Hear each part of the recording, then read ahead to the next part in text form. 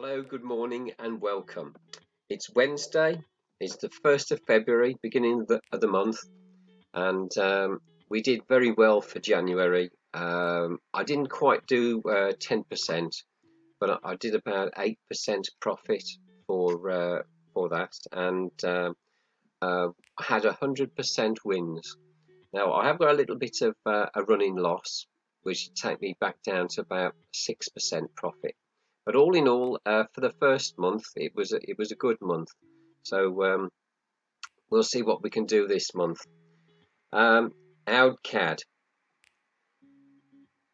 right? The Australian dollar, the CFTCs or commitment of traders was short. For the first time, there was a movement short in about 4 weeks. We're 2-to-1 short on the commitment of traders report. So we're looking to sell, but at the moment there's no extremes on that. So basically, I can't pick out a low risk, high reward trade, so I'm out.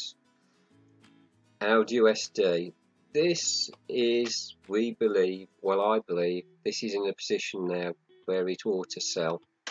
I've put the RSI onto a 26 position setting, and I've put in like a median line here, and I'm waiting because we've gone into a bit of sideways movement. I'm waiting for this to break below the red line here, and then I'll call the short on that. Brent crude did quite nicely out of this yesterday. I got in more or less at the top. It came down. I got a bit twitchy. I put the stop a bit too close, and I got knocked out. But I did take quite a nice trade on that yesterday.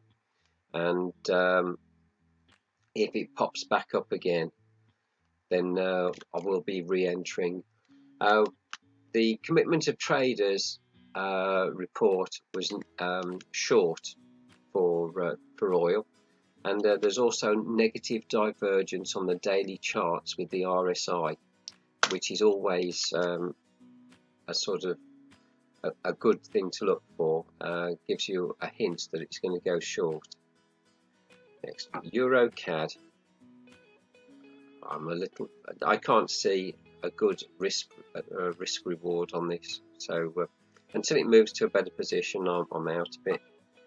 Euro JPY, this is fabulous. The euro is overbought in my humble opinion, and the yen is oversold. Now that's a good combination, and we've just had a black candle today.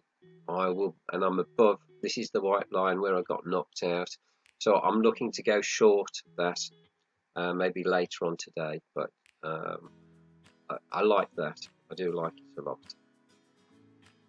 Euro G, yeah, again, I can't see a good risk reward on this, unless I've got an extreme. I wouldn't advise anybody to enter it. Euro USD, again, the euro's overbought and the dollar's oversold, so I am short this. I got in yesterday and I thought that would be the top, and then we had a little speech from Donald Trump, and it went up a little bit more. As you can see, the it's observing this white line I've put in here, which sort of picks out the tops or the turning points if you go back into the history. So we're just at that now, and it is actually coming back down. So hopefully we'll see something good happen on that today. We've got some sort of payroll thing this afternoon, so I'm hoping that's going to be positive, and we can get our stop in just behind our position. Take profit.